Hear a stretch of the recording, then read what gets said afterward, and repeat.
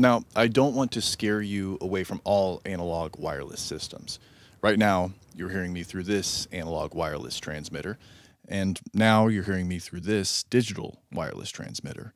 And both of them provide adequate sound quality, especially for spoken word.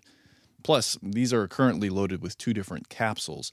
On the analog version, we've got the E825, and on the digital, we've got the E835. So any difference you're hearing is probably subtle, and it may in fact be due to the difference in capsule rather than the difference in wireless technology. And the audibility of these differences will also vary from situation to situation. For example, live reinforcement at a noisy concert versus capturing audio in a controlled environment for recording or broadcast. In terms of sound quality, digital is certainly the winner here, as it often is. However, both can provide adequate results for many situations. I can't reiterate this enough.